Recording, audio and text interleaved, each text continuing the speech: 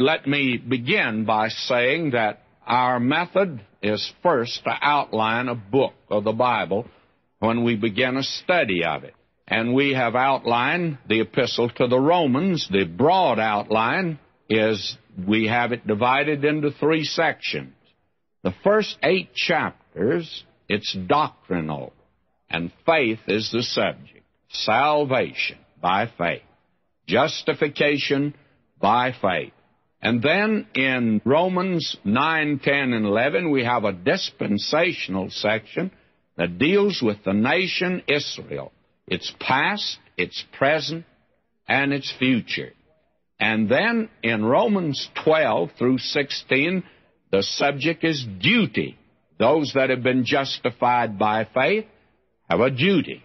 And we'll see as we move along that we break down each one of these sections. Fact of the matter is that when I go out to hold a conference and teach the Epistle to the Romans, I have an altogether different outline that I use. I divide it something like this. First, salutation, first 17 verses of chapter 1. The next is sin, verse 18, chapter 1 through chapter 3, verse 20. Salvation is the third division, beginning with verse 21 of chapter 3 through 10th verse of chapter 5. Then sanctification is the fourth division, chapter 5, verse 11 through the 23rd verse of chapter 6. Then struggle, chapter 7. Then spirit-filled living, chapter 8, 1 through 27. And then security, chapter 8, verse 28 through 39. Then we have segregation, chapters 9 through 11. And then sacrifice and service, chapters 12 and 13. Separation, chapters 14 and 15. And then a closing salutation in chapter 16.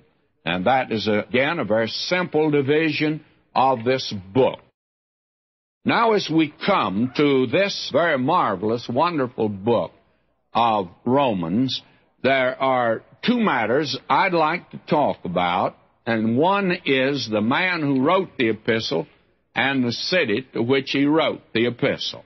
And, of course, when we get into the epistle, we'll see the third great matter, and that is the subject, which, of course, is the righteousness of God. Now, let me say just a word concerning Paul the Apostle.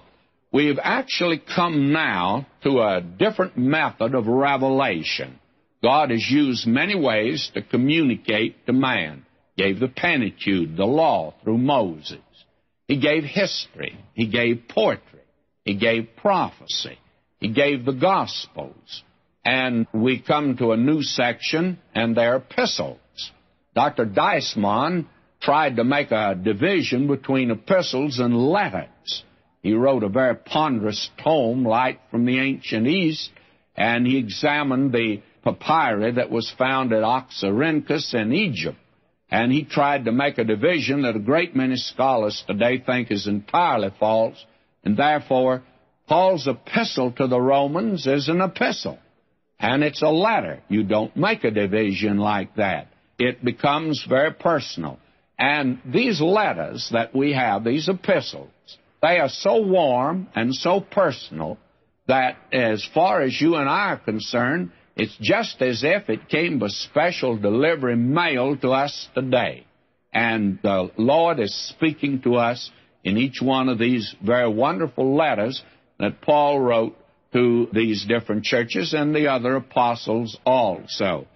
Now, Paul makes this statement in the 15th chapter of Romans at verse 15. Let me read this. Nevertheless, brethren, I have written the more boldly unto you in some sort, as putting you in mind, because of the grace that's given to me of God, that I should be the minister of Jesus Christ to the Gentiles, ministering the gospel of God, that the offering up of the Gentiles might be acceptable, being sanctified by the Holy Spirit.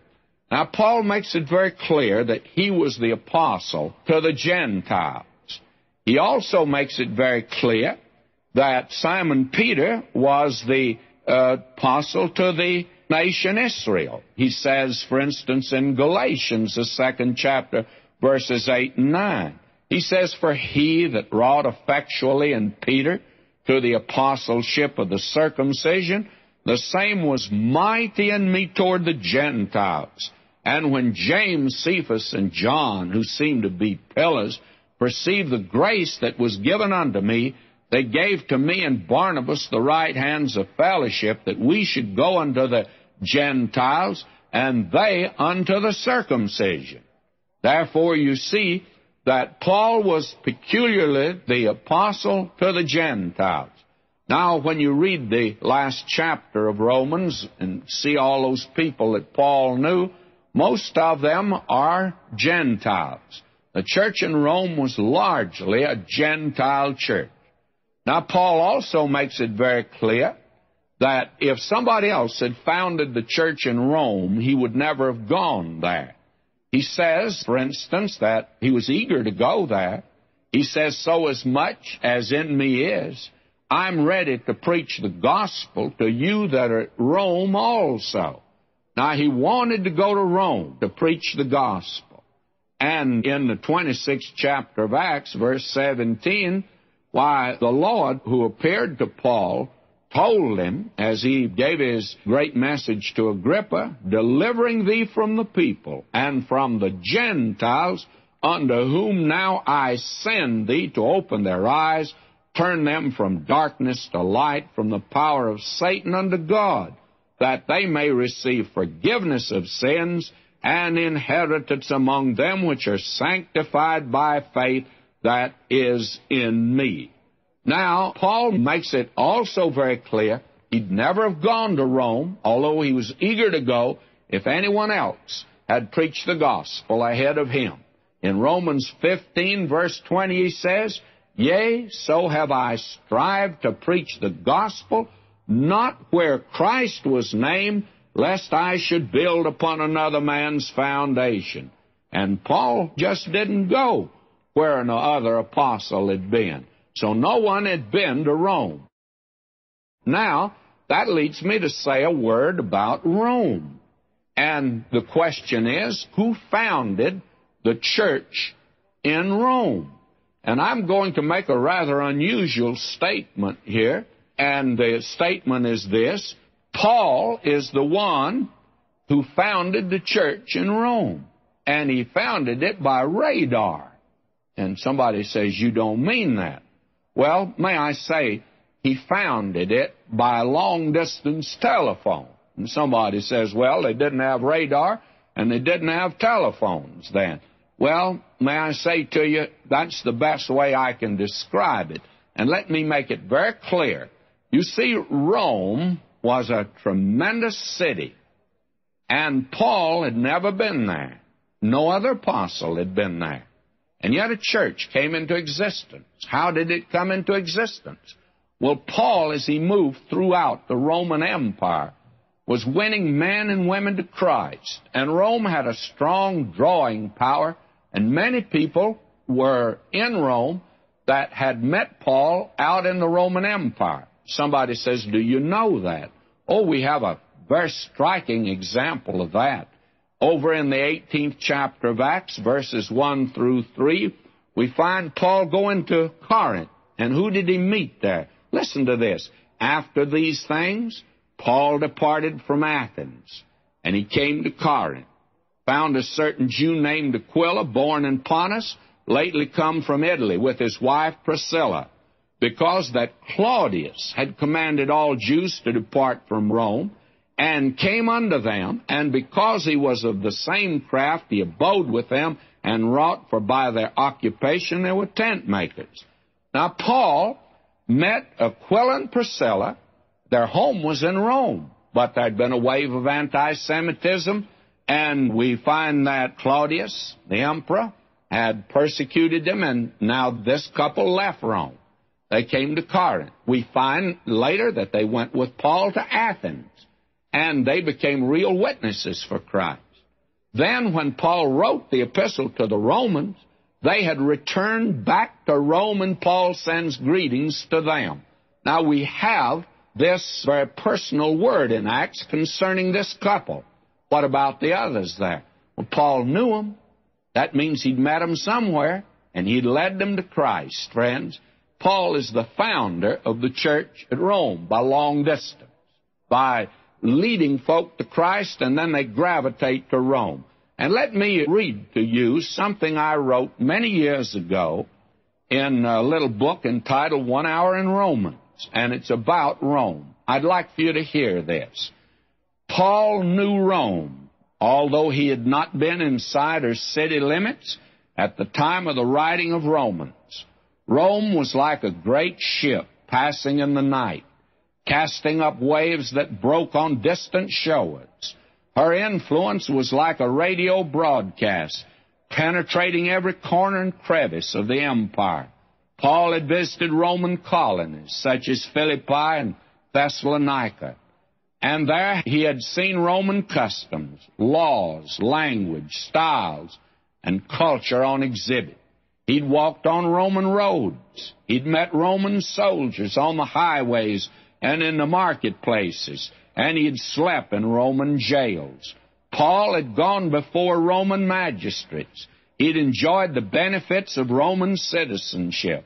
You see, Paul knew all about Rome, although he was yet to visit there. From the vantage point of the world's capital, he was to preach the global gospel to a lost world, that God so loved, so much that he gave his Son to die, that whosoever believed on him might not perish but have eternal life.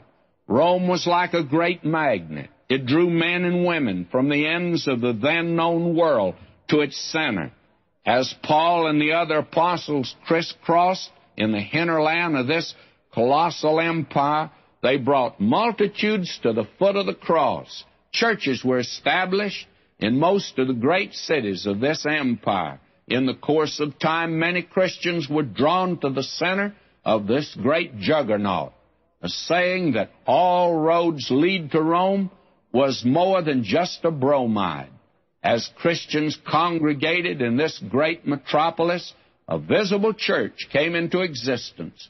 Probably no man established a church in Rome. Converts of Paul and the other apostles from the fringe of the empire went to Rome, and a local church was organized by them. Certainly, Peter did not establish the church or have anything to do with it, as his sermon on Pentecost and following sermons were directed to Israelites only. Not until the conversion of Cornelius was Peter convinced that Gentiles were included in the body of believers. Now we find that Paul is the one now writing to the Romans. He also was to visit Rome later on. He also was the one who knew Rome, and he's the founder of the church in Rome. Now we find that this great epistle, and the reason I feel so totally inadequate, is because of its great theme, which is the righteousness of God. And it is a message that I have attempted over the years to proclaim. And it is the message, by the way, that the world today as a whole does not want to hear it, nor will it want to accept it. The world likes to hear, friends, about the glory of mankind. It likes to have mankind exalted, not God. Now, I'm convinced in my own thinking that any ministry today that attempts to teach the glory of man and does not present the total depravity of the human heart and does not reveal that man is totally corrupt and that man is a ruined creature, that teaching that does not deal with that great truth will not lift mankind, nor will it offer a remedy. Because of the fact the only remedy for man's sin today is the perfect remedy that we have in Christ, which God has provided for a lost race. And that is the great message of Romans. Now, I can illustrate that, and I want to do it in a very personal way. About the time that I had just returned from Europe and Bible lands, and I actually came home a day early because I had been asked by the widow of Audie Murphy, the most decorated hero of World War II, to take his funeral, as he'd been killed in a plane crash. And I had known his wife, as she had been attending the church I served in Los Angeles for over 10 years. And I saw this young woman as she came to a knowledge of Christ and then began to grow in grace and in the knowledge of Christ. Now, she wanted me to present a gospel message at the funeral service. And it was made very clear to me I'd be in enemy territory. Now, the chaplain there, and he was a very fine man, sound in the faith, he was asked to give the obituary notice and the eulogy. And he did as it was proper. He mentioned the Distinguished Service Cross. He mentioned all of the medals that this young man had received. And I want to tell you, he deserved every one of them. He was a brave young man. He was the outstanding hero of World War II. He deserved every bit of it.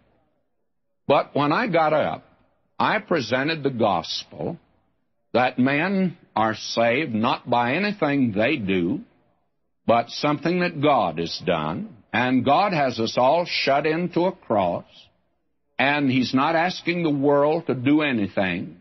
He's just asking the world one question: what will you do with my son who died for you? And that was the all-important question. And though this man had heard the gospel, and he had the example of his wife before him, and all of that, and also the testimony of his two sons, he had not accepted it publicly as far as we know. But in that awesome and traumatic moment, when that plane was plunging to the ground, that all of that must have come before him. He knew the facts of the gospel, and that if in that moment he turned to Christ, he was saved. And he's saved as much as anybody's ever been saved. Because the Lord Jesus said, "Him that cometh to me, I will in no wise cast out." And friends, may I say to you that the thief on the cross, while the Roman Empire said he wasn't fit to live in the Roman Empire, and they were executing him, the Lord Jesus said, "I'm going to make you fit for heaven, and today thou shalt be with me in paradise." God takes lost sinners like I am, like you are, and brings you into the family of God, makes you a son of God. And He does it because of His death upon the cross, and not because there's anything in us or any merit in us whatsoever. That's the great message of Romans, and this is the message. It was Godet, the Swiss commentator, who said, the Reformation was certainly the work of the Epistle to the Romans, and that of the Galatians also. And it is probable that every great spiritual renovation in the church will always be linked, both in cause and in effect, to a deeper knowledge of this book. It was Martin Luther who wrote, "The Epistle to the Romans is the true masterpiece of the New Testament, and the very purest gospel, which is well worth and deserving that a Christian man should not only learn it by heart, word for word, but also that he should daily deal with it as the daily bread of men's souls. It can never be too much or too well read or studied, and the more it's handled, the more precious it becomes and the better it tastes." It was Chrysostom, one of the early church fathers, who had it read to him twice a week. Coleridge said that the Epistle to the Romans is the most profound writing that exists. And you find that actually one of the great scientists turned to this book, and he found in it that it gave a real faith. It was Michael Faraday. And this man was asked on his deathbed by a reporter, said, "What are your speculations now?" He says, "I have no speculation." He says, "My faith is firmly fixed in Christ my Savior, who died for me, who's made a way for me to go to heaven. This is the epistle that turned that Bedford tinker by the name of John Bunyan. I walked through the cemetery where he's buried, and I thought of what that man had done and said. You know, he was no intellectual giant, and he was not a poet, but he happened to write a book, my friend, that only one book has ever exceeded it in sales. That's the Bible, and it's Bunyan's Pilgrim's Progress. May I say to you that it's the story of a sinner that's saved by grace, and that sinner was John Bunyan. And the record, it just happens to be that this man read and studied the Epistle to the Romans, and he told its story, its profound story, in his own life story, the story of Pilgrim, of how he came to the cross and the burden of sin rolled off, and he began that journey to the celestial city. Now, friends, we come today to the Epistle to the Romans proper. And now we are in this section where we are looking at the introduction to this marvelous epistle. And we'll find out that even the introduction, or the salutation, as some like to speak of it here, but we have here in the introduction the first 17 verses. And that's divided like this. We have Paul's personal greeting in the first 7 verses. Then we have Paul's personal purpose in verses 8 through 13, and then Paul's 3 I ams, 14 through 17. Now, as we come here to verse 1, we hope you'll follow us rather carefully as we go through this epistle. Paul, a servant of Jesus Christ, called to be an apostle, separated unto the gospel of God. Now, you'll notice, first of all, that the little verb to be is in italics, which means it's not in the manuscripts. It's not in the original. And it should be Paul, a servant of Jesus Christ, called an apostle and separated under the gospel of God. Now, Paul identifies himself here in this epistle as a servant, and the word is doulos, and it means a bond slave of Jesus Christ. Now, he is here an apostle, but first of all, he calls himself a servant. Now, that's very important to see. It's important to see for the very simple reason that he took this place willingly. The Lord Jesus Christ, friends, he's loved us, and he's given himself for us. But the very interesting thing is that he never makes you his slave at all. You have to do that voluntarily. Come to him and make yourself a slave of the Lord Jesus Christ. That is something that is wonderful beyond measure. When he saves you, why, he won't force you actually to serve him. If you'll notice that he said even to Jerusalem, "Oh, Jerusalem, Jerusalem, how many times I would have gathered you, just like a mother hen gathers her little chicks under her wings, but you would not." And the Lord Jesus said on one occasion, you remember, he says, "You'll not come to me that you might have life." He won't force you. You have to do this on your own. You have to come to him, but you have the privilege of making yourself a bond slave of Jesus Christ. Now, you'll recall that when Paul was saved, the thing that was said to him on the Damascus road, first of all, he asked, "Who art thou, Lord?" And he said, "I'm Jesus, whom thou persecutest." He came to know him as his Savior. And then his question was, "What will you have me to do?" That is the one. And that is the time he made himself a bond slave of the Lord Jesus Christ. This is something that is quite wonderful, by the way. Now, will you notice that he also says here that he's not only a servant of Jesus Christ, but he's an apostle, and he's a called apostle. It doesn't mean he was called to be an apostle. It means this is the kind of an apostle that he was, that the Lord Jesus had called him to be an apostle, and he was called into that office. He didn't choose it. The Lord Jesus told him that he was to be his witness. And this man now, first of all, made himself a servant, a bond slave of Jesus Christ, but now he is a called apostle. And that's the only kind of a servant God's going to use, by the way, one that he has chosen. There are too many men, I'm afraid, actually in the ministry today, that God didn't call them at all. Paul could say, "Woe is me if I preach not the gospel." And you remember Jeremiah. He was called even as a little child.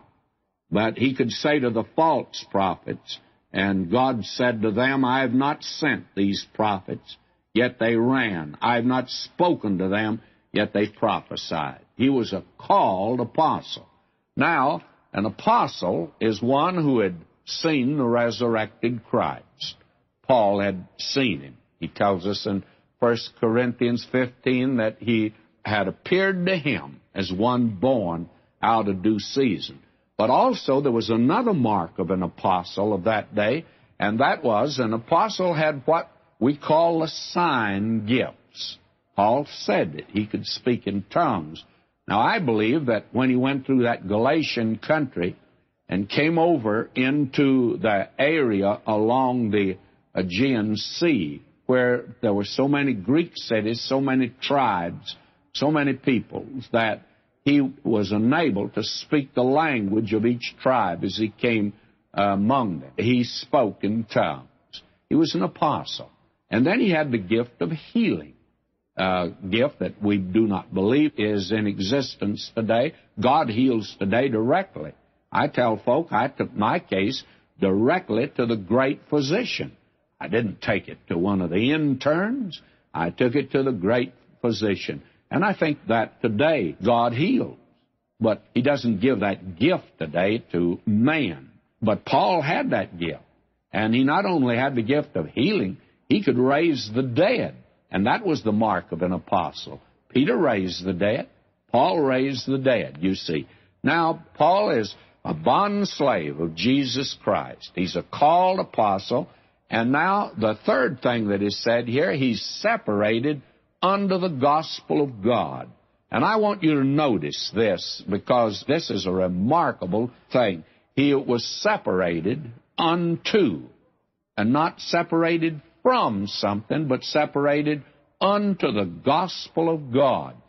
And it's God's gospel because he originated. The gospel, you see, is something God thought of. I didn't think of it. Man didn't think of it.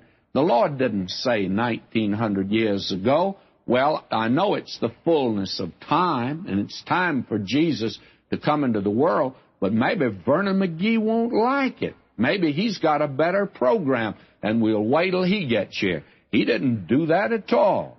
I got here, and the gospel had been in existence 1900 years, and it's God's gospel. And he said that to me, he says, you take it or leave it. And by the way, he's saying that to you. You take it or leave it. He originated the gospel.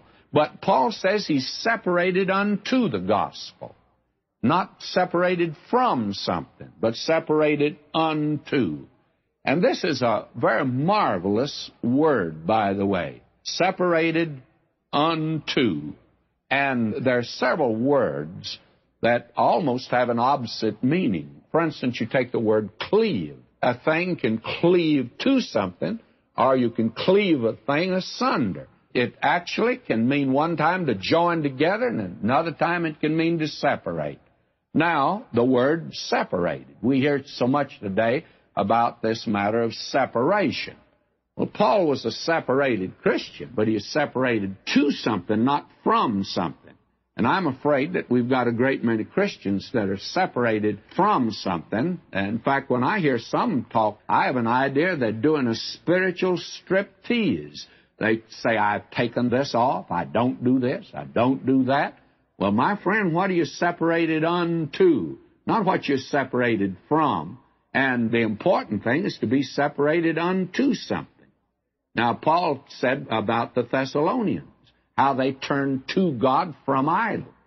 They didn't get up in a testimony meeting and say, oh, I don't go to the temple of Apollo anymore. They didn't need to say that. They were separated unto the Lord Jesus. And when they're separated unto Him, why, you don't need to be separated from something. I hear people today say, should a Christian be separated from something? And they mention something. And I think there's so many barren lives. They get separated from something, and they're joyless, and they become very critical, and some even very cynical. My friend, you're to be separated unto Christ. Now, when you're separated unto Christ, then the separation from takes place. A man gets married. I have in my marriage ceremony. Do you promise to love and to keep yourself under her or under him and no one else? And that's separation. Separated under one person. That's what marriage is. Well, imagine a fellow getting married, and the first night of his honeymoon, he says to his new bride, he says, I got a girlfriend in this town. I think I'll call her up and go over to see her. And there are a lot of Christians that's the kind of separation they have, you see. It's a separation from something, but not under something. And if you're separated under the Lord Jesus, then, my friend, you're not going to worry about this separated from something. And the very interesting thing is, it means that you've got a life that appeals, not one that turns people off. A lot of people turn the unsaved off by their lives. There was a little Chinese girl once said, says Christians are salt. Salt makes you thirsty. That's the one to think over, friend. And by the way, are you and I making anybody thirsty for Christ? He's the water of life. Do we make them thirsty? And by the way, this word separated is a very interesting word. In my notes, I talk about this word, for it occurs again a little later on, but it's the same word we get our word horizon from. And it's aphorizo, and it means it would be off or from horizon. I always, in taking a plane trip, have noticed something, that when the plane takes off, it brings you up to places where the horizon gets enlarged. I remember that taking off in Athens. And when we took off, you couldn't see anything. I tried to see the Acropolis. I tried to see the ocean. I couldn't see a thing. We hadn't gone very far. You could see the ocean. You could see the Acropolis. You could see the islands. You could see the mountains. You could see it all when you get up there. The higher we went, why, the wider the horizon got. And how wonderful it is to be separated unto Christ, because He brings you to the place where your horizons are enlarged and you're given a new life in Christ Jesus. And how wonderful that new life is. It brings you to a new place, an appreciation of life. This is what I mean. Paul said, when I was a child, I spoke as a child. I acted as a child. When I became a man, I put away childish things. Now, there was a time when I can recall as a boy that I used to play house, because there were a bunch of girls in the neighborhood, and there were only a couple of us boys, and so in order to play, we played house. Well, there came a day, friends, when I outgrew that stuff, and I went out and played baseball. And the girls would say, let's play house. And I said, no, I'm playing first base on the team. I'm not interested in that. A new horizon.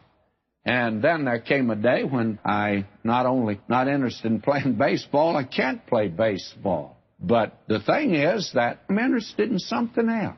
Horizons have widened out.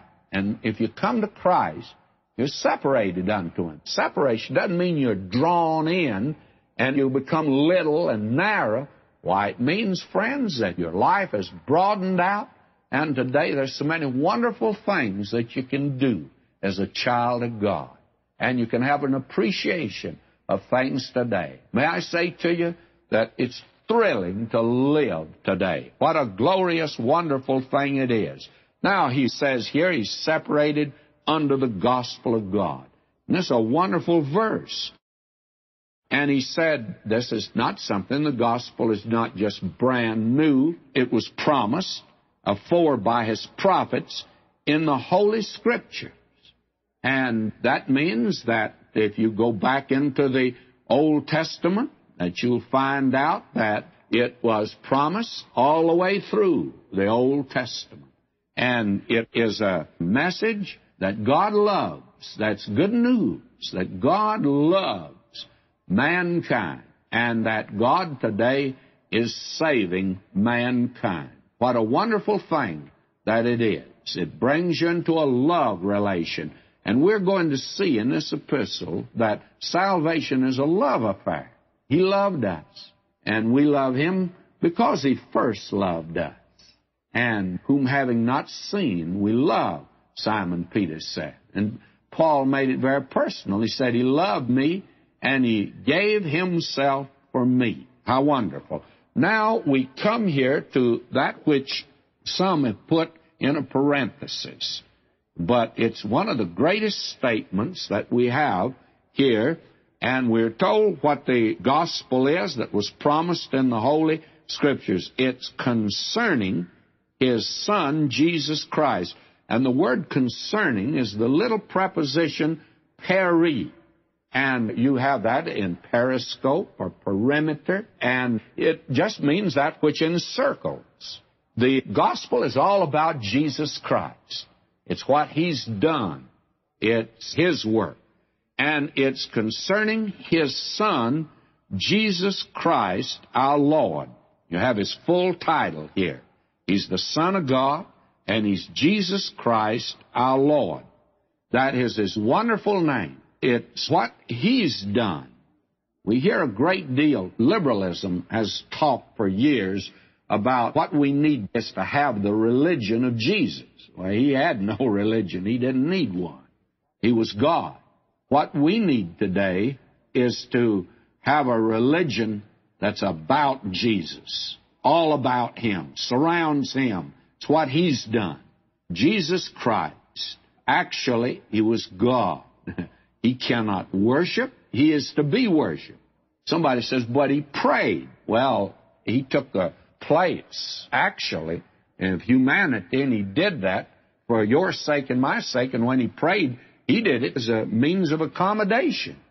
You say, what do you mean by that? Well, I mean simply this. You remember at the grave of Lazarus, it says Jesus lifted up His eyes and said, Father, I thank Thee that Thou hast heard me. And I know that Thou hearest me always. But because of the people which stand by and said it, that they may believe that Thou hast sent me. That's John 11:41 and 42. My friend, He prayed for your benefit and my benefit today to help our faith. But He is the Lord Jesus Christ. Now will you notice, we have something else wonderful that's said about Him here. He is of the seed of David according to the flesh. That's the humanity of Jesus. And He's declared not to be, because He always was. He's declared the Son of God with power. You see, what happened was that the resurrection did not make Him the Son of God. It just revealed what He was. And here we have that same word, horizon, that we've had before. And He's declared. He's horizon, the Son of God. We have the perfect humanity of Christ here and the perfect deity of Christ here. And the oldest creed in the church said He's very man of very man, and He's very God of very God. And Paul said it before the creed said it, my friend. Here it is here. And He's not any more man because He's God, and He's not any less God because He's man. He is the theanthropic person. He's the God-man. Now, it's according to the Spirit of holiness. Now, I personally believe here the reference is to the Holy Spirit. I think that you have the Trinity set before us here. I think that you have here the Trinity. It's concerning His Son, Jesus Christ. And He's the Son of God, declared to be with power according to the Spirit of holiness. And you have the Holy Spirit here. And it's by the resurrection from the dead. May I say to you, the resurrection proves everything. It is that which sets Him forth here as the Son of God. The resurrection, I think it proves something, and it sets Him forth. Now, will you notice that we have the Trinity set before us? We have the deity of Christ set before us. We have the virgin birth set before us. He's of the seed of David according to the flesh. And that's the reason that you have two genealogies. One genealogy is in Matthew. That's a Joseph. He got the legal title from Joseph. But I want to tell you, he got the blood title from Mary, because he's in the line of Mary, and that's her genealogy that's in the Gospel of Luke. He is the God-man. There are those that say Paul never taught the virgin birth. I'd like to know what you have here if this is not the virgin birth. Now, friends, we have gotten down to verse 5, and I'm sure that already that you recognize the importance of this section of Scripture. It's very important. It was Dr. William Kelly who made this statement. He says, take any part of the Old Testament and compare it with these opening words of Romans 1. How evident and immense the difference, aim, character, and scope. What is there, for instance, like it in the 5 books of Moses, or the historical books that follow? In vain do you search the Psalms and other poetical books for a parallel. Not even the prophets describe or predict such a state of things. Glorious things are spoken for Israel. Mercy from God, which will not fail to reach and bless the poor Gentiles. Deliverance and joy for the long travailing earth and lower creation in general. All this and more we've abundantly from the prophets and even in the Psalms, but there's nothing resembling the tone even of the apostles' salutation and preface to the Roman saints. And that's the reason we're spending time with this, because, my friend, it is so wonderful. And it is the gospel that was promised afore by the prophets in the Old Testament. And it's the gospel of God because He originated it. I didn't, neither did Paul. And it's a gospel that concerns His Son, Jesus Christ. And that little word concern means it's all around Him, all about Him. It's a person. And you see, today, there's a difference between religion and real Christianity. Christianity actually is not a religion, it's a person. And that person is Jesus Christ, concerning His Son, Jesus Christ, our Lord. Now, we've seen that Paul states the virgin birth here. He was made, born of the seed, the sperm of David, according to the flesh. My friend, this is His humanity. And He's virgin born because He's declared, He's marked out, He's horizoned, not to be, but He is the Son of God with power. And all of this is according to the Spirit of holiness by the resurrection from the dead. Now, the resurrection of the Lord Jesus confirms everything. It proves everything. If you read the Bible through, you will discover that it presents the Lord Jesus Christ in the power of His resurrection. First, He's seen in the days of His flesh, walking upon the earth. He's despised and rejected of man, even walking in weakness where He sits down and rests at a well. And He's finally brought to ignominy and shame and death upon that cursed cross. That's where we see Him first, my friend. But the very interesting thing is that though He was a man of sorrows and acquainted with grief, there came a time when He's raised from the dead. And may I say, it proved that He's accurate when He said, "Ye are from beneath, I am from above. Ye are of this world. I'm not of this world. And so that body came forth from the grave. Death cannot keep its prey. Jesus, my Savior. And when he's hanging there on the cross, he looked down and said to his human mother, he said, Woman, behold thy son. You see, that first miracle up yonder in Cana of Galilee, and in that town he performed a miracle, but he said to her, Woman, my hour's not yet come.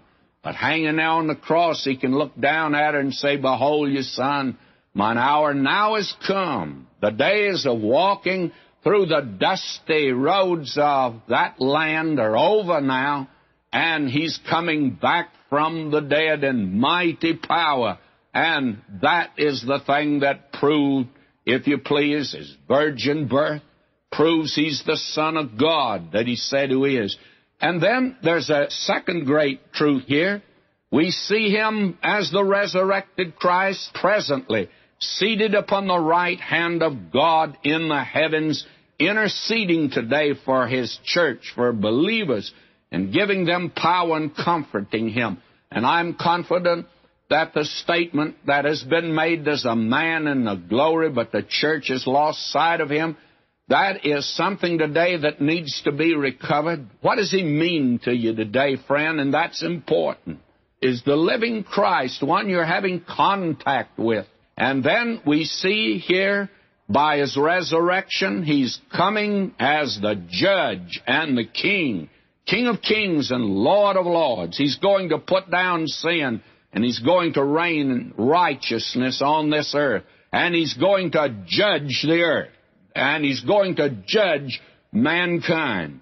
That is what Paul said to those glib, sophisticated Athenian philosophers. He said, we ought not to think that the Godhead is like unto gold or silver, a stone graven by art and man's device. And the times of this ignorance God winked at, but now commandeth all men everywhere to repent, because he hath appointed a day in the which he'll judge the world in righteousness by that man whom he hath ordained, whereof he hath given assurance unto all men, in that he's raised him from the dead.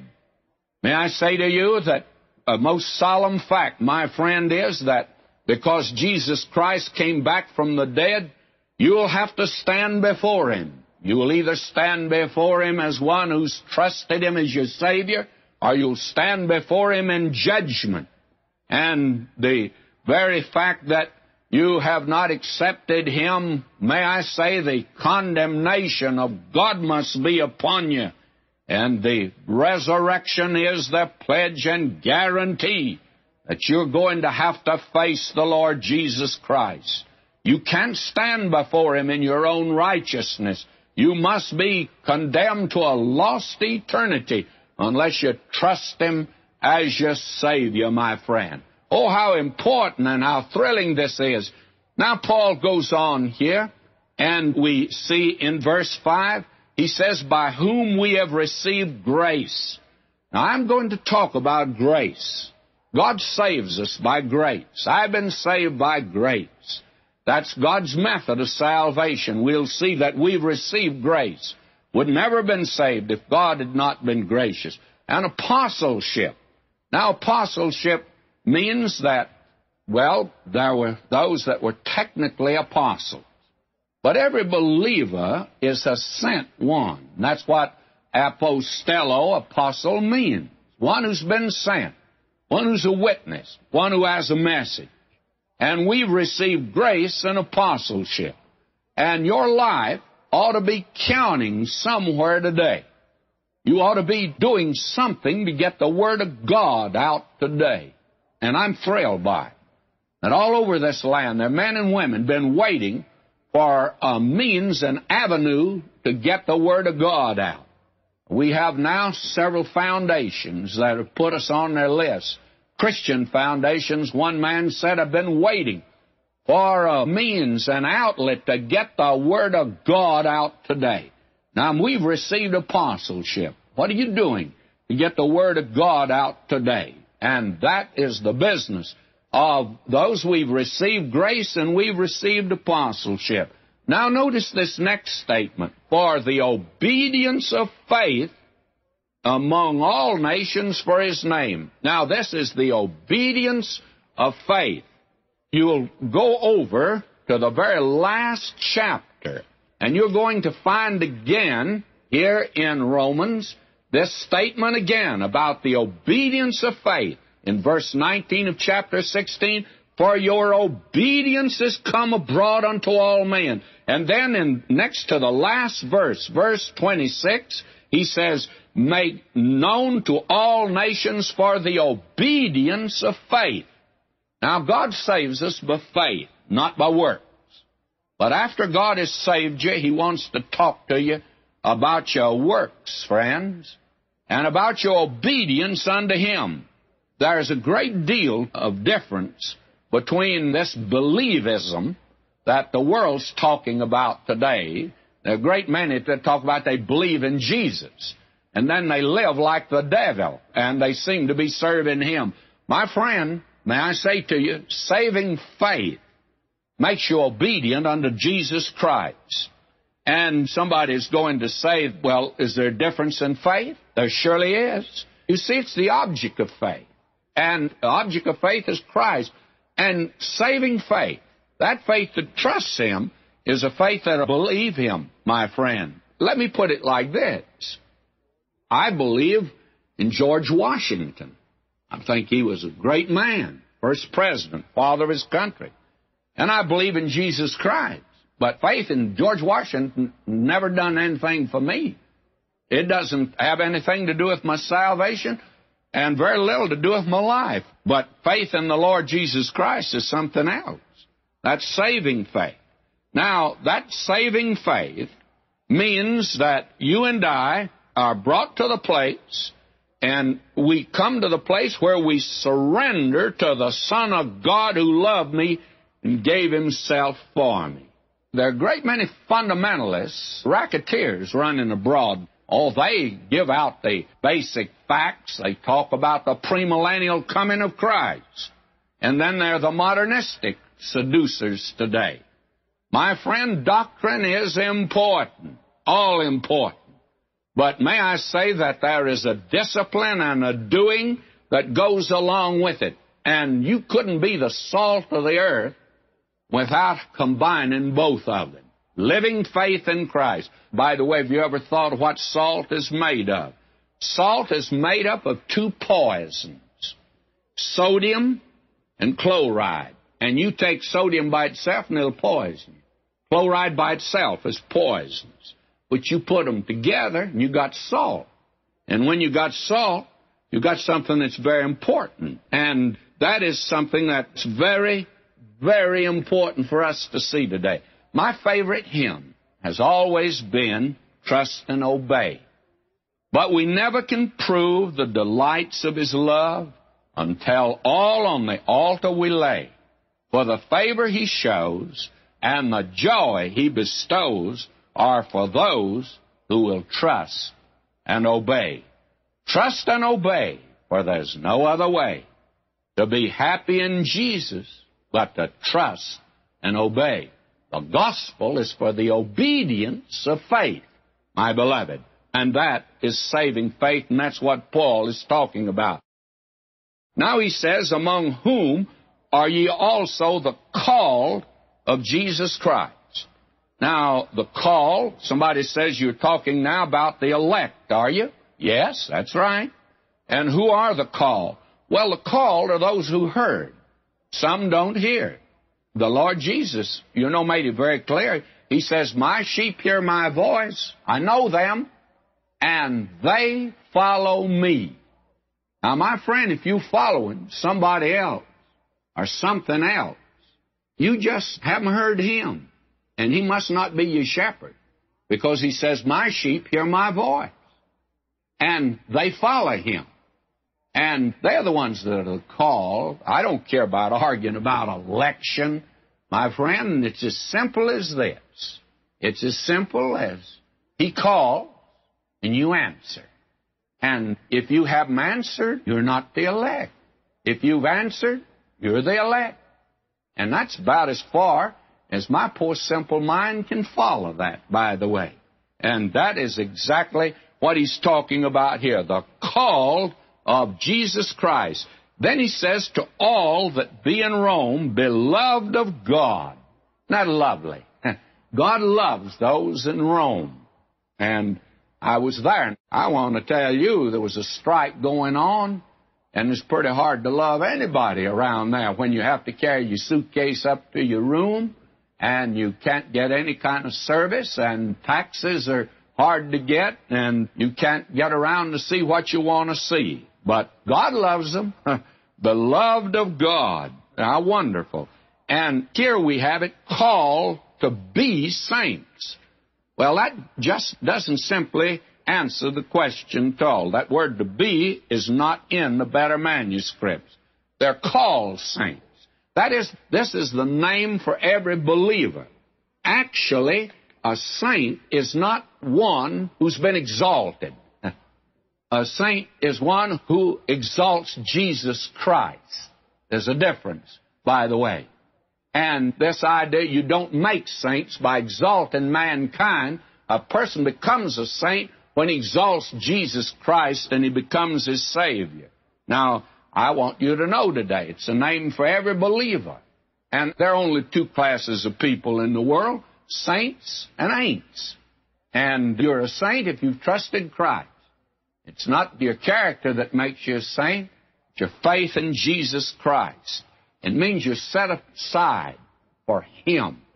That's all important to see, that you have been set aside. You're beloved of God, and you've been called saints. That's the kind of a saint you are. You're like Paul, called an apostle.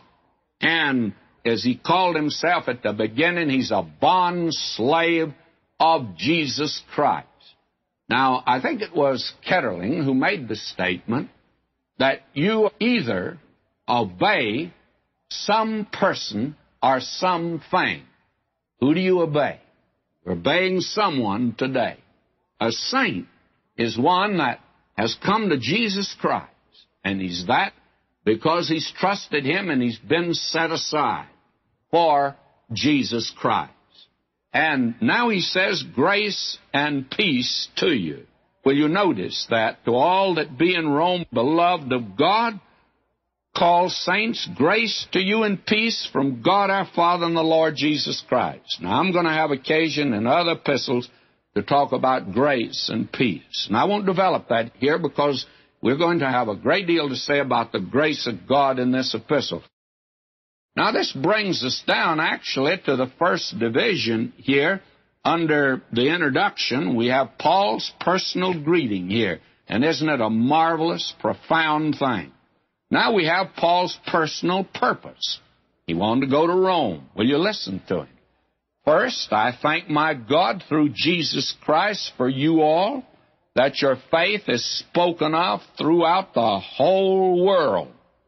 Now, already the church in Rome that had come in existence, word had gone out to the very ends of the empire, percolated out until that empire was saturated with the knowledge that there were many that were turning to Jesus Christ in Rome.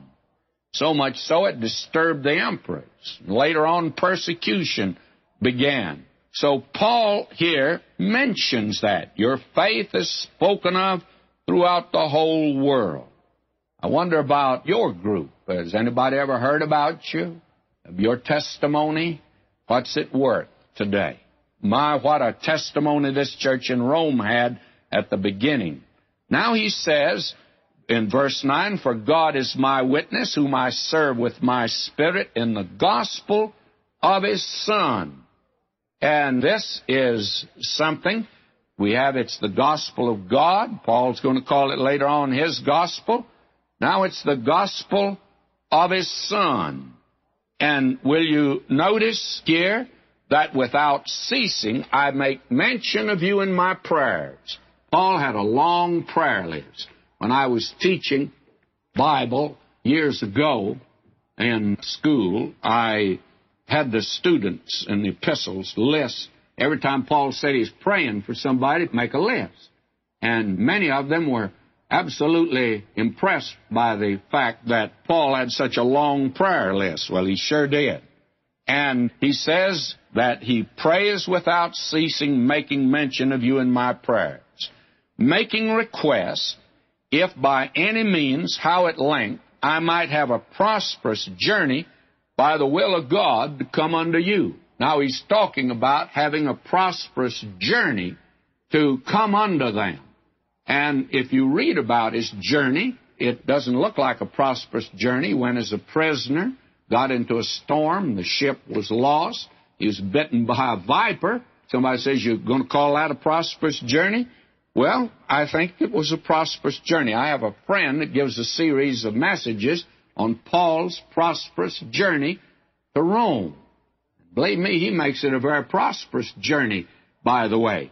Now, Paul mentions here why he wanted to go to Rome. He says he wants to come there by the will of God. And I think he went there by the will of God. And he says, I long to see you, in verse 11. And then he says, that I may impart unto you some spiritual gift, to the end ye may be established. He wanted to come there and teach the Word of God. Paul loved to teach the Word of God. And when a preacher does not want to teach the Word of God, he becomes a clergyman. He becomes an administrator. He becomes a promoter. But he's not a man of God anymore. He's not a minister of the Word. And I've advised 2 or 3 men that have talked to me. One man says, I don't enjoy preaching anymore. And I says, for goodness sakes, get out of the ministry. You've got no business being in it today. Paul says that he wanted to come there to teach the Word of God. And he mentions in verse 12 the 4th reason, that is, that I may be comforted together with you by the mutual faith, both of you and me. In other words, he'd not only communicate something, but they'd communicate something to him. They'd be mutually blessed in the Word. Now, I had the privilege of speaking to 1,000 students, many of them from the Berkeley campus. I laid it on the line for those folk, I'll tell you that. Maybe a little hard with them at the very beginning, and I saw how they responded. And you know, they opened my eyes to a new world. I left that conference just singing, and I can't sing, but doing the best I could, just singing praises to God for the privilege of being there. May I say, Paul always was blessed in ministering to others. And that's what he's talking about here. Then he says, verse 13, he gives a 5th reason here. Now I would not have you ignorant, brethren, that oftentimes I purposed to come unto you, but was let or hindered, that I might have some fruit among you also, even as among other Gentiles. You see, it was a Gentile church, largely, and Paul wanted to have fruit among them by going there. Many of them were his converts, as we've said. And now we have verses 14 through 17. He gives us his 3 I ams. He says, first of all, in verse 14, I am debtor, both to the Greeks and to the barbarians, both to the wise and to the unwise. By the way, that word barbarian could refer to Romans as well as it could to your ancestors and mine that were beyond the boundary of the Roman Empire in that day. But Paul said he was debtor to them. Now, how did he get in debtor to the Greeks and to the barbarians? Had Paul made a bill at the Greek restaurant over in Athens when he was there and didn't pay it? Had Paul sent to Rome to get some neckties and shoes? That's what Rome is famous for today, and he hadn't paid his bill? No, he'd had no transaction with these people at all. But he had had a personal transaction with Jesus Christ. And that transaction put him in debt to every man, because the grace of God had been so bountifully bestowed upon him. Now it's put him in debt, not even to God, but it's made him a debtor out yonder to a lost world. Now, I hear today Christians make this statement: I pay my honest debts. Do you? Not until every person has heard the gospel have you and I paid our honest debts. Now, I was telling a preacher friend of mine, we were driving way in the interior in Turkey, and that country's shut to the gospel. You get in trouble even propagandizing there. And as we were driving along, we came to a little town. Everything's in Turkish, and we felt very much as a stranger in a strange, strange land. But way down at the end of the street, there was a big sign. And you know what it said? Coca-Cola. And I said to this friend of mine, I says, isn't it interesting that Coca-Cola has done a better job of advertising and getting out its message in the few years it's had than the gospel has had in 1900 years? Quite interesting. We haven't paid our debt, friends, till they've all heard, and there are multitudes that have not heard. Paul says, I'm debtor, and that is another reason he wanted to come to Rome. Then he has another, I am. So as much as in me is, I'm ready to preach the gospel to you that are at Rome also. Now, when he said, I'm debtor, he said, I'm ready to pay. Actually, he says, my side is ready. As Dr. Stifler says, he's master of his purpose, but not of his circumstance. And what he's saying here is, he's eager. He says, I'm eager to preach it. Oh, we need an enthusiasm and a high anticipation in our Christian life today in getting out the Word of God. Now, he says that I am debtor, and he says, I am ready. Then he says, in verse 16, and we actually come now to the two verses that are the key to this great epistle. He says, for I am not ashamed of the gospel. Now, the word of Christ is not in the better manuscripts. I'll leave it out. For I'm not ashamed of the gospel, for it is the power of God unto salvation to everyone that believeth, to the Jew first and also to the Greek. For therein is not the righteousness, but a righteousness from God revealed, from faith to faith, as it is written, the just shall live by faith. Now let's look at that. This is his third I am. I am debtor. I am ready. I am not ashamed. I'm debtor, that's admission. I am ready, remission. I'm not ashamed, submission. That's the three missions of Paul. Admission, remission, and submission. Now he says here, I'm not ashamed. Why? Well, I walked down the streets of the ruins of Ephesus and looked at those ruins there of marble temples. But there's not a church that is ever built in Ephesus in that first century. You walk down the streets of the seven churches of Asia, and you see the ruins of gorgeous temples. In fact, in Ephesus, one of the seven wonders of the ancient world was there, the temple of Artemis, or Diana of the Ephesians. But no church.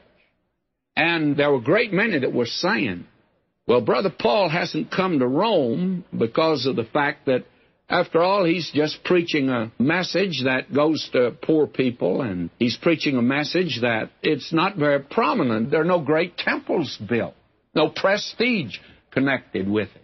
And therefore, Paul was ashamed to come to Rome. Paul says, I'm not ashamed of the gospel. Now, why is he not ashamed of the gospel? It's the power. And the word here, power, is the word that we get our word dynamite from. It's dunamis. And it's dunamis power. And it's the kind of power that Dr. Vincent calls divine energy. And the important thing is, it in itself has an innate power. The gospel has power, my beloved, and it still has power. Now, it has power for very definite things. It's the power of God unto salvation. That's the end and the effect of the gospel. Salvation is the all-inclusive term of the gospel. And it simply means deliverance. And it has everything in it, from justification to glorification. It's both an act and a process. It's equally true. I have been saved, I am being saved, I shall be saved. And it's to everyone. It embraces the entire human race, irrespective of racial or religious barriers. It's personal, for it's directed to every individual, and whosoever will may come. It's to everyone, but it's also limited to those that believe. It's universal in scope, but it's limited to those who believe. And you have election and free will wrapped up here together in this statement. The only way of procuring salvation is by faith. Now, it's to the Jew first and to the Greek. Now, let me give you my interpretation of this. I'm of the opinion that when it says to the Jew first, it doesn't mean the Jew has priority today. I think the important thing is to make sure the Jew's on a par with the Gentile, and he ought to be put on the par as far as evangelism is concerned. But here it's chronological. The gospel went first to the Jew, chronologically. Had you been in Jerusalem on the day of Pentecost, you'd have found out, my friend, that that was a Jewish meeting altogether. And it was Dr. Luke who wrote of Paul in Acts 13:46, "Then Paul and Barnabas waxed bold and said, It was necessary that the word of God should first have been spoken to you, but seeing ye put it from you, and judge yourselves unworthy of everlasting life, lo, we turn to the Gentiles." So it went chronologically to the Jew first, and then it began at Jerusalem. That was a Jewish city. From Jerusalem, Judea, Samaria, to the ends of the earth. Now, Dr. Stifler again calls our attention to three very pertinent truths here. The effect of the gospel is salvation. The extent of it is the worldwide, everyone, and the condition is faith in Christ. Now we are told that therein is not the righteousness of God, because that would be His attribute, and God's not sharing His attribute with anyone. The righteousness, it is a righteousness, and it's from God. And it's from God because of the fact that it's not man's righteousness. God has already said that He'll not accept the righteousness of man, for the righteousness of man's filthy rags in His sight, according to Isaiah. And this is the imputed righteousness of Christ, which places a lost sinner in Christ.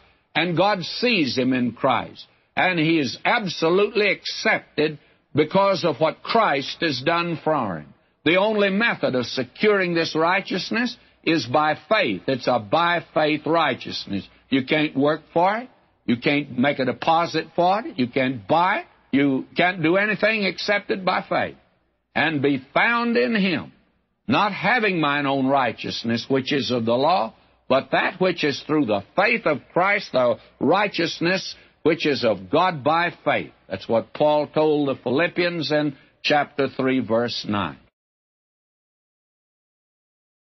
Now, this is very important to see. It's a righteousness from God that's revealed now. And the word for righteousness is dikaiosune.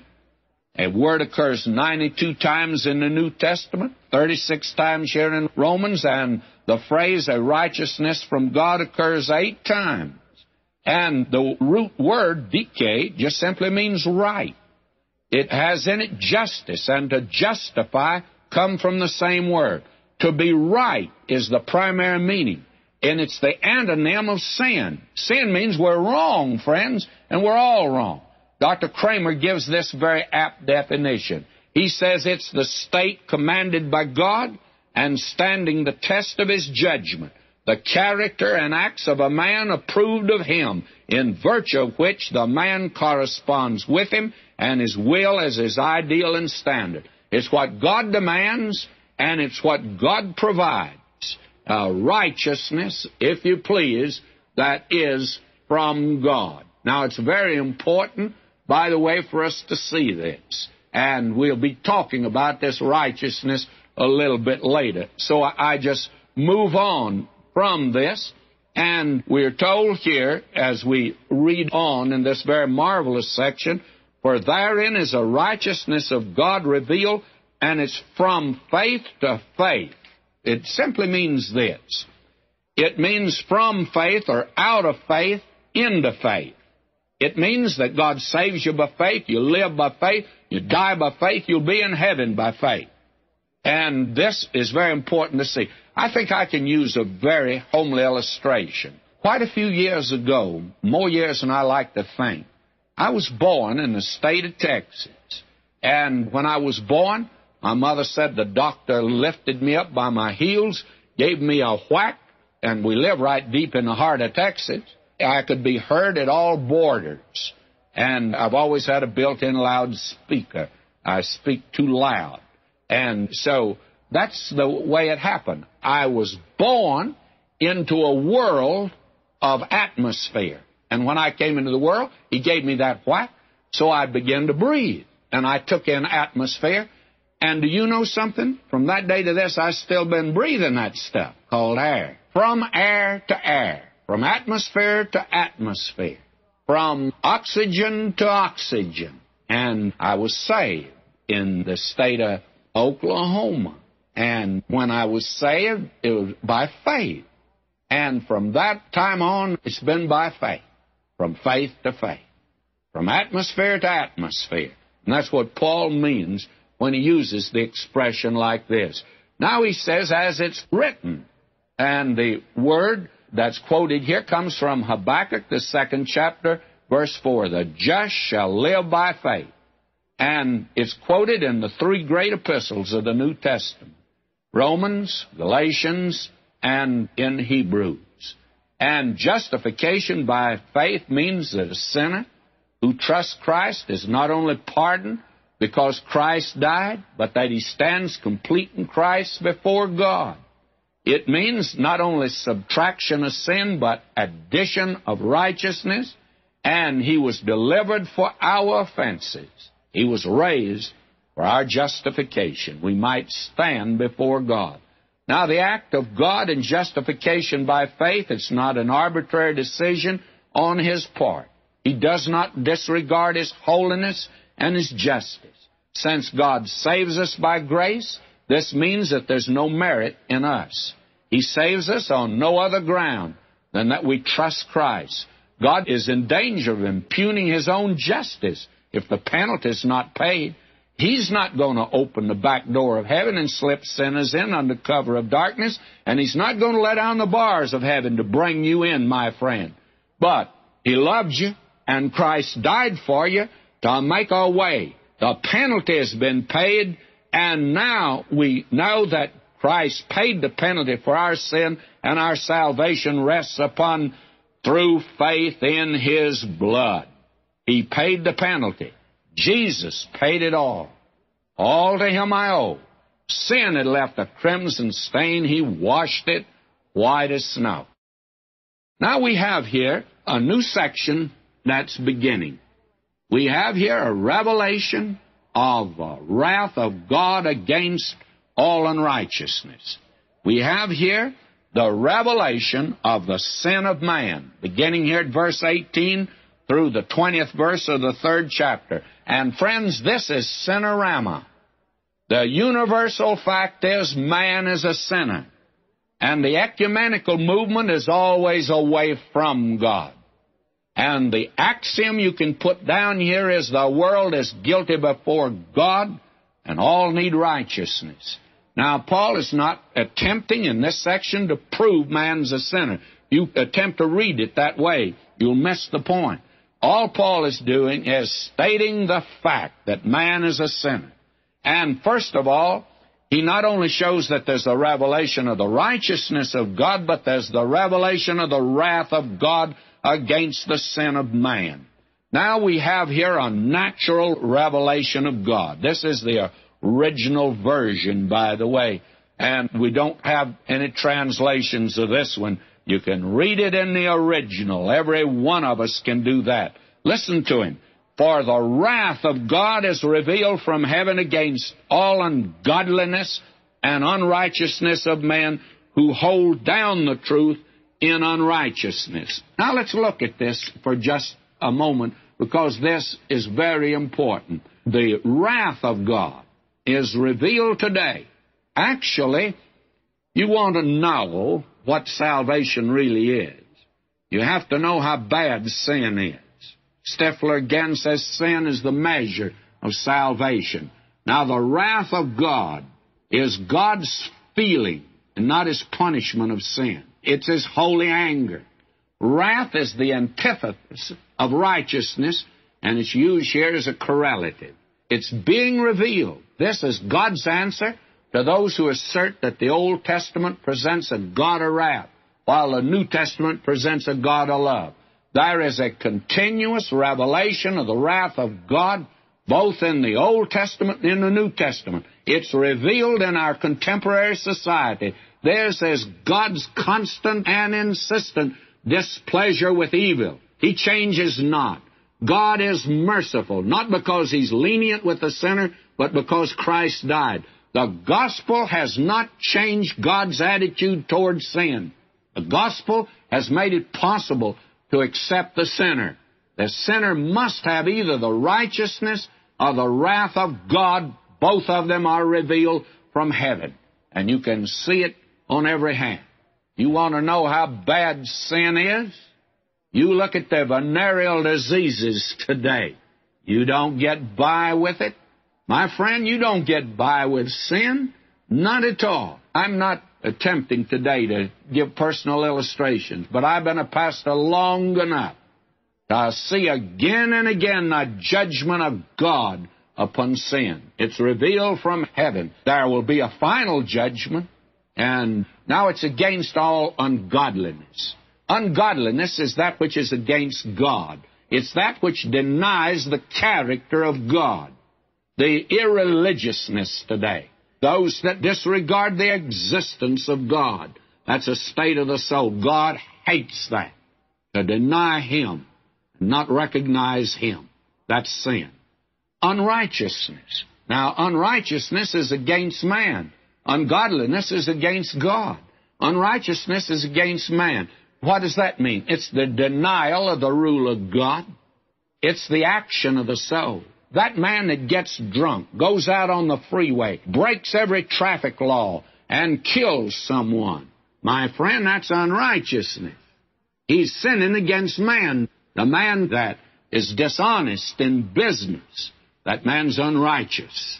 God hates that. God will judge that. There are those that hold it down. They repress it.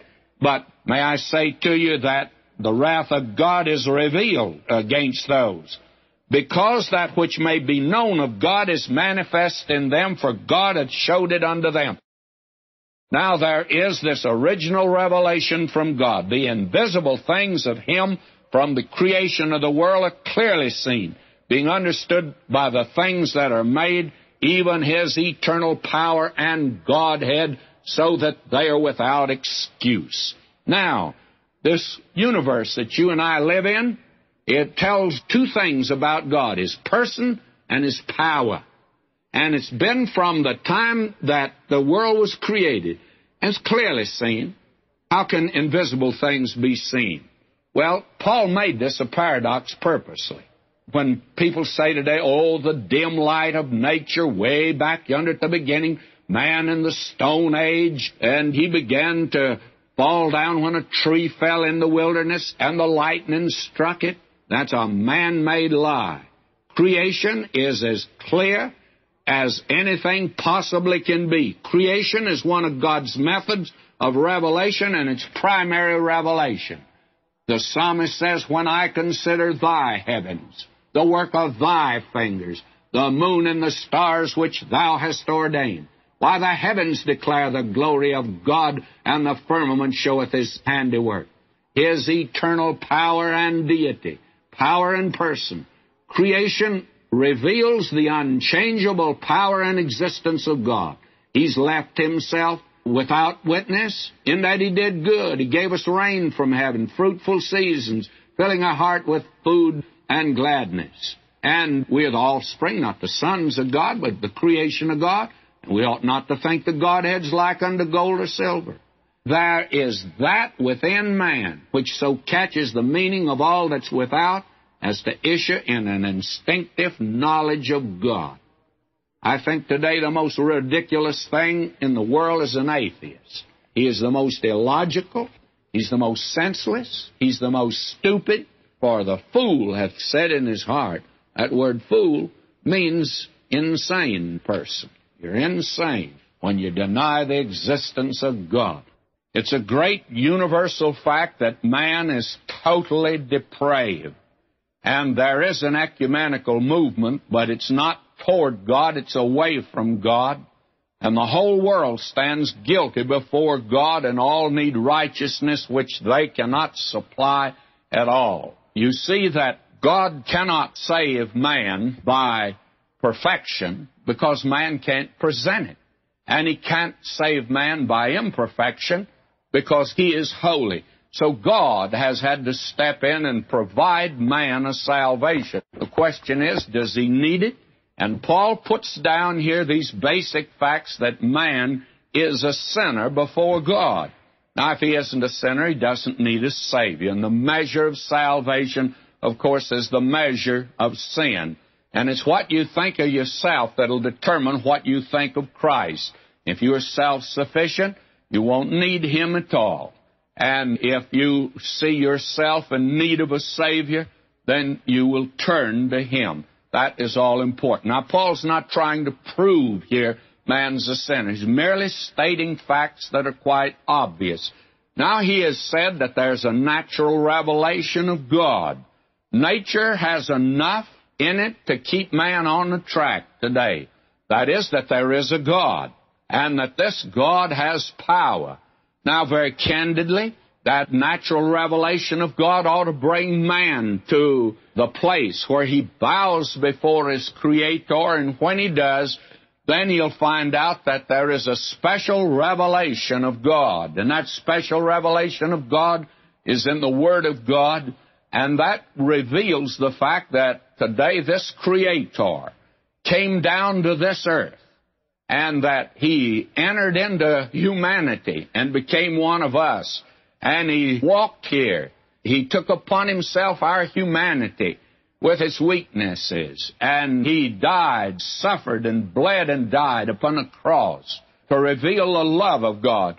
And friends, you're not going to find the love of God out in nature. I know the poets talk about babbling brooks, but the very fact that the brooks babble in summer mean that most of them are frozen up in winter, and you just don't sit down and meditate there. Nature is not at all kind. Nature can be very cruel. We stood over yonder in Turkey on the ruins of Pergamus and looked down. My friend, one step and you'd step into eternity because of the law of gravitation. And the love of God wouldn't stop you 1 inch on the way down.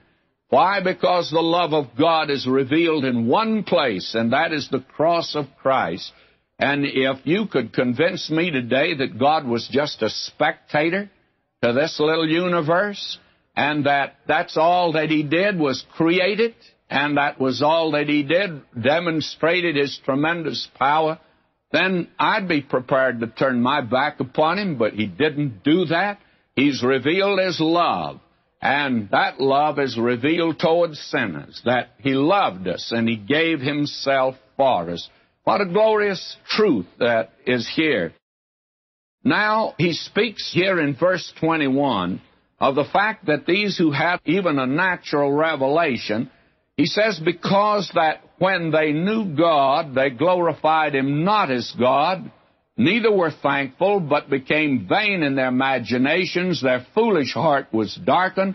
Professing themselves to be wise, they became fools, and changed the glory of the uncorruptible God into an image, made like to corruptible man, and to birds and four-footed beasts and creeping things. You examine that rather carefully, you'll see that there's 7 steps that mankind took down from the Garden of Eden. And there's been no such thing as a man stepping upward and moving upward. This verse contradicts the theory, hypothesis of evolution. Man is neither going up physically, nor is he going up morally, nor is he going up intellectually, nor is he going up spiritually. Man is a creature that his tendency is to go downward, and the pull is downward. And there was a time when they knew God. Now, I grant that this contradicts Fraser's The Rainbow Bridge. It contradicts all anthologies of religion that start in with man in a very primitive condition as some sort of a caveman with very little intellectual qualities, and that he began to move upward intellectually. And as he did, why, somehow or another, he began to move toward God. Now, is that the truth? Absolutely not. Man is moving away from God. And right now, the world is probably farther from God than it's ever been in any time in its history. And the fact of the matter is that every primitive tribe has a record. It has a tradition that way back in the beginning they knew God. Dr. Vinson put it like this. He says, I think it may be proved from facts that any given people, down to the lowest savages, has at any period of its life known far more than it has done, known quite enough to enable it to have got on comfortably, thriven and developed, if it had only done what no man does, all that it knew it ought to do and could do. No people have ever even lived up to the light that they've had. And even the savage has never done that. And they have a tradition, a record, that way back in the beginning that they did worship the living and the true God. But when they knew God, they moved away from Him. What? They glorified Him not as God.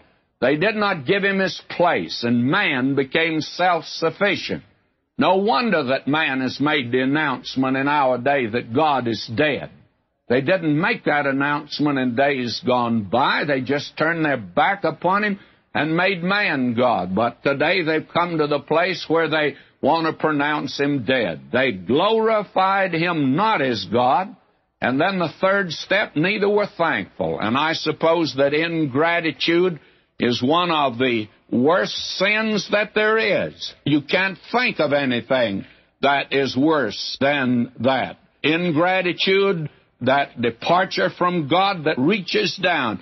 I think it's Shakespeare that said, I hate ingratitude more in a man than lying, vainness, babbling, drunkenness, or any taint of vice. The 10 lepers healed, but only one came back to thank the Lord. Percentage is about 10%. May I say I don't think it's that today. They glorified Him not as God, neither were thankful. And fourth, but they became vain in their imaginations. And they concocted a hypothesis of evolution. There have been all kinds of philosophies about the creation of the world. There is one that goes back to the fact that this earth that was created, the way that it is held up, it was put on an elephant's back, and that the elephant stood on 4 turtles, a foot on each turtle. And then somehow or another they forgot to tell us what the turtles stand on. And the interesting thing is evolution is just about as silly as that. It takes you way back, millions and billions of years. You get lost in that type of thing, of course. And then you reduce it down to some little protoplasm, something that becomes just a little atom, and that out of that has come everything. Why, my friend, that is just about as ridiculous as the world standing on an elephant, resting on an elephant. Or maybe it was Atlas that was holding it up, and Atlas was standing on an elephant. Well, anyway, friends, any way you look at it, you've got to have a foundation somewhere back there, and they became vain in their imaginations. Fifth, their foolish heart was darkened, and they moved into the darkness of paganism. My friend, all you've got to do is to walk down the streets of Cairo, Egypt today, Istanbul, Turkey, Los Angeles, California, to know that their foolish heart is darkened today. 6, professing themselves to be wise, they became fools. Now, it's the fool that saith in his heart, there is no God, and that word means insane. A friend of mine who's had wonderful success in dealing with so-called atheists, He heard a man one time proclaiming at the top of his voice to a group he was an atheist. He didn't believe that there was a God. My friend waited until he ran out of hot air. And then he said to him, he said, "Did I understand you right that you do not believe there's a God?" He said, "That's right. I don't believe there's a God." Well, he says, "You know, the Bible says the fool has said in his heart there is no God, and that word for fool is insane." Now, I said, either you were insincere when you made that statement or you're insane. Which is it? You're insane or you're insincere. You have to be one or the other. What is it? Professing themselves to be wise, they became fools. Now, notice the next step, and this is the seventh step and the last one. They changed the glory of the uncorruptible God into an image made like the corruptible man, and to birds and four-footed beasts and creeping things. Now, the unsaved world has a caricature of God. Look at the images and the idols of the heathen. You can go to any people, and most of them are very frightful. I was very much interested in visiting the ruins of the ancient city of Ephesus. That city probably in the Roman Empire reached the highest degree of culture and civilization than any city's ever reached. Yet at the heart of that city was one of the most horrible images that is imaginable. And it was in the temple that was one of the seven wonders of the ancient world, the temple of Artemis. And that image is of Diana, great is Diana of the Ephesians. Now, this Diana was not the lovely image that you see in Greek sculpture. She was the goddess of the moon. Her brother ran the sun. He was on the day shift, and she was on the night shift, you see. So that she's quite lovely, the pictures I've seen of her. But this one of Artemis, or Diana, is not quite that. In fact, it's like the Oriental Sibyl, the mother goddess, the many-breasted one. She had in one hand a trident and in the other a club. And believe me, my friend, she's mean. That's the idea that the most cultured, civilized people had a God. Female principle, gross immorality took place around that temple. Dishonesty of the worst sort. May I say to you, what did they do? Why, they turned the glory of the uncorruptible God into an image made like the corruptible man. And Paul told the Athenians, said, you cannot take the Creator and make a caricature of him, actually a cartoon. And idolatry is merely a cartoon of God, and it's a slander and slur against him. And may I say this, and I say it carefully, because I know right now I'll sting a great many of the saints, because they go in for it today. I personally do not like to see pictures of Jesus. We know him no longer after the flesh, Paul says. He is the glorified Christ. And he's not that picture you got hanging on the wall, my friend. He today is the one, if he did come into where your room is, you would go down on your face before him. He's the glorified Christ today. Don't slur our God by having a picture of him. The Greeks made their gods like men. And the Assyrians and the Egyptians and the Babylonians made their gods look like beasts and birds and creeping things. And I walked through that museum yonder in Cairo and looked at some of those gods they've made. They're not very flattering, let me tell you. Man did not begin in idolatry.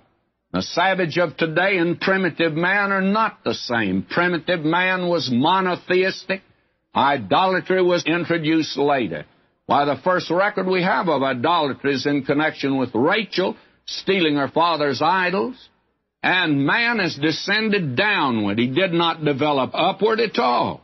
The very interesting thing is that Sir William Ramsay, who had one time been an unbeliever, he says, for my part, I confess that my experience in reading show nothing to confirm the modern assumptions in religious history and a great deal to confirm Paul. Whatever evidence exists, with the rarest exceptions, the history of religion among men is a history of degeneration. Is it not the fact of human history that man standing alone degenerates, and that he progresses only where there is in him so much sympathy with and devotion to the divine life as to keep the social body pure and sweet and healthy? And that's the reason today that all of these programs, poverty programs, health programs, bankrupt in this country. Why? Because of gross immorality and turning away from the living and true God. They talk about we want to be practical and we don't want to introduce religion. My friend, that's the problem today, that the only practical thing for man to do is to turn to the living and true God. Now, what happened? We have here the results of this revolution against God. 3 times now in the remainder of this chapter it says, wherefore God also gave them up to uncleanness through the lusts of their own heart, to dishonor their own bodies between themselves. Now, if you want to know how far man goes down in immorality, it's always measured by this matter of sex. And this perversion, this thing that actually many of the churches are espousing, instead of condemning it, may I say to you that God says He's given them up. They changed the truth of God into a lie. They worshiped and served the creature more than the Creator, who is blessed forever. Amen. For this, notice again, verse 26, for this cause God gave them up to vile affections. For even their women did change the natural use into that which is against nature. Now, these are passions of dishonor and disgrace. And this is depravity. I don't care what they're saying today, my friend. May I say to you, all you're doing today is getting public opinion of depraved minds. And perversion is something that entered into Greek life. And it brought Greece down. And you want to know how far down? Go over and look there today. The glory that was Greece has passed away. And they did that which was unseemly. And verse 28, and even as they did not like to retain God in their knowledge, God gave them over to a reprobate mind to do those things which are not convenient. And anybody that tells me today you can be a child of God and live in perversion and live in this sex maya today, my friend, you're not kidding anybody but yourself. And if you come to Jesus Christ, He'll give you deliverance today. Now they're being filled here, we're told, with all unrighteousness. And then he gives the ugliest list here. I hope you get my book on Romans and go through this. I do not intend to go through this ugly, horrible list, but it's what Los Angeles does every day. I used to tell students, buy any paper, any cosmopolitan paper, any of our metropolitan dailies, and sit down and pick out the headlines, and you can find a headline for every sin that's mentioned here. This is what mankind does. This is the condition of Los Angeles today. Not just Cairo, Egypt, not Calcutta, India, not China, but the United States. And how much longer will God tolerate us and be patient with us, because He's judged great nations of the past who went in this direction. Now, this is a horrible, frightful picture of humanity. But right now, there are folk listening to me and saying, yes, Dr. McGee, we agree with you. Down there in the underworld, it's terrible, but we are nice folk. We have our little church socials. We're lovely folk. We're members of a church. We don't really need a Savior, because we're so nice and sweet and moral. My friend, the meanest people I've ever met been church people, and you must remember, I've been a pastor 35 years. I know some mean people. They're church members.